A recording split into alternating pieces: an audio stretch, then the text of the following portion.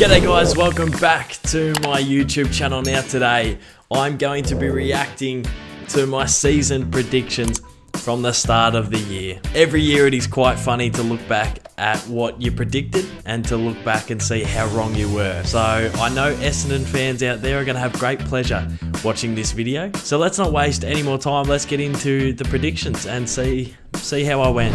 I'm going to predict my premiership team, and this year I'm going the boring option by picking the Tigers. I predicted the Tigers to win the premiership. Sometimes when I'm predicting the premiership, I can go quite boring. This year in particular, I went with a boring answer by picking the Tigers, but I just thought there's not many teams out there that can compete with their list. I thought Geelong potentially had the best chance to compete with the Richmond Footy Club, but as we saw over the year, Richmond really didn't have their best team on the park and they struggled to compete in a lot of games, especially in the back end of the season. It felt like those sort of 4 years at the top had taken a little bit of a toll. It's going to be interesting to see whether the Tigers bounce back next year. Are they done? Are they completely done? Or is it this last dance sort of crack at it for the Tigers? Alright, let's get into my top 4 for 2021. Coming in on top is Geelong. Coming in number 2, Brisbane. Coming in number 3, it's the Tigers. 4th, I think's up for grabs. I think a St Kilda, a Western Bulldogs, a Port Adelaide, a Melbourne, and a West Coast could pinch 4th. But for me, I think Port Adelaide's probably my safest option. I'm actually pretty impressed with my top 4. I got 3 of the top 4 right. They're not in order, but Geelong, Brisbane, and Port Adelaide all finished in the top 4. I obviously didn't have the D's in there. The Tigers clearly did not finish 3rd, but that's not a bad little prediction. I'm quite happy with that. I said the teams fighting for the 4th position were the Saints. That's probably a little bit wrong, obviously, because they didn't even make the top 8. I said the Bulldogs, the D's, and West Coast. Now, obviously, West Coast didn't make the 8 either, so that was clearly wrong, but I was the only one that I saw anywhere to have the D's in top 4 contention. If you go through any like experts' predictions, because I was watching them quite astutely at the start of the year to see where they placed the D's, everyone tipped the D's to finish 9th again. Everyone. We were in the 8 for majority of the 2020 season. I thought we could bounce back and have a bit of a crack at the top 4. I didn't have the guts to put us in top 4. Obviously, I went with the Power, and there was a better decision because, well, yeah, the Power did make it, but I had a hunch the D's would be right up there. My wooden spoon team this year is the Essendon Football Club. All right, here we are. This is what everyone is waiting for. Essendon for the wooden spoon. I really didn't have that many options in my head for the wooden spoon. I felt like North Melbourne competed quite well in the 2020 season, enough to sort of give me a little bit of optimism about them. And I thought the Adelaide Crows did as well. In the back end of the 2020 season, I think the Crows won the last 3. So I was quite optimistic about them as well. So I thought a team in and around the top 8 would dramatically plummet. That was my hunch. That was my feeling. I looked at Essendon and I thought they're losing Joe Danaher, their best forward.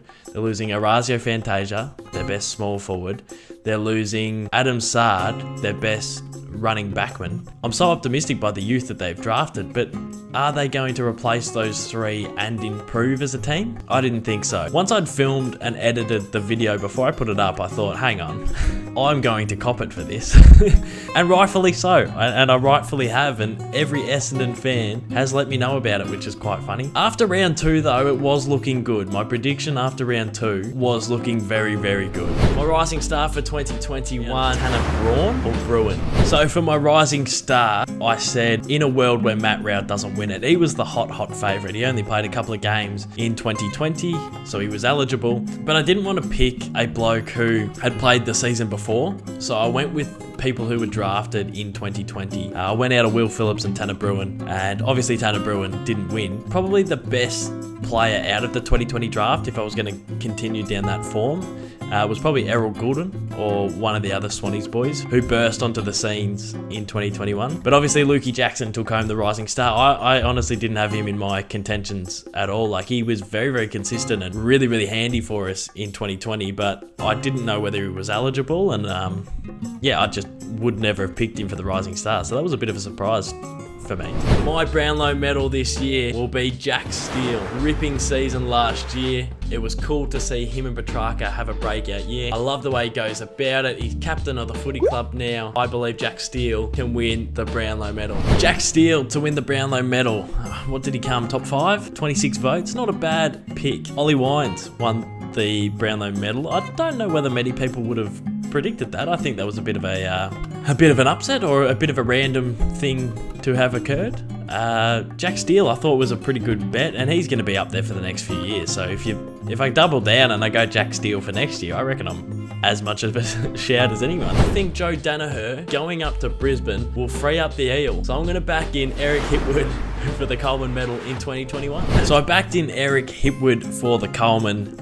He had a pretty okay year, the Eel. He did his ACL though, which was a very disappointing end for the big fella. Yeah, I just felt like someone who has had 3 or 4 years in the system could have that breakout year, and it was obviously Harry Mackay. I'm pretty sure Eric Hipwood was from the same draft, so if I had gone down that maths and the data and the way I had that hunch develop, I probably could have landed on Harry Mackay. I'm not sure why I didn't. Yeah, Eric Hipwood, I felt like that 4 or 5 year seasons under the belt could have really held him in good stead, but obviously not to be. Surprise All-Australian for 2021 is going to be Zach Fisher for the Blues in the forward pocket.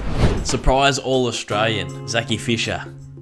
He didn't quite get up for me, Zachy Fisher. I still think Zach Fisher could be an All-Australian one day. Unfortunately for me, wasn't the case. I wonder what they'll do with him next year. I wonder if Michael Voss will chuck him in the midfield for that sort of silky outside, or, you know, maybe the winger. But yeah, there's a lot of optimism from me personally. I think he could snag an All-Australian one day. All right, we've reacted to my pre-season season predictions, and there were a lot of comments saying how much of an idiot and how much of a buffoon I am for the selections that I picked. So I've gone through the comments and I'm gonna get some great ones that you guys wrote down that actually did come true or close to coming true, and I've picked out a couple of howlers from you guys. So one of the big topics from my season predictions was obviously my Essendon prediction, and Jack Cleary wrote, Essendon won't do terribly, we could maybe make finals if we play our best. Like Mike for his surprise All-Australian, he said Alir. Unbelievable shout. I get why Caden has put Essendon at 18th, but we do have some talent. If Essendon works together, we could be a finals team. Joko said, are you sure that Melbourne can get 4th? I was expecting them to finish 8th to 9th, but we all think about our own teams are better than others. I did think Melbourne would be around the top 4. In my predictions, I didn't say they were top 4. I probably played it safe and didn't have the balls to put them in top 4, but I felt like they would be around that mark. Peter wrote, Melbourne are not good enough, bro. Get real. Joe said, take your Melbourne glasses off. FFS. James said, as an Essendon supporter, I'm blocking you. If we win the spoon, I'll unblock. Alright guys, a little bit of fun to finish this video. I appreciate all of the support. I appreciate everyone watching, and I'll see you all for some more content very, very soon. Cheers.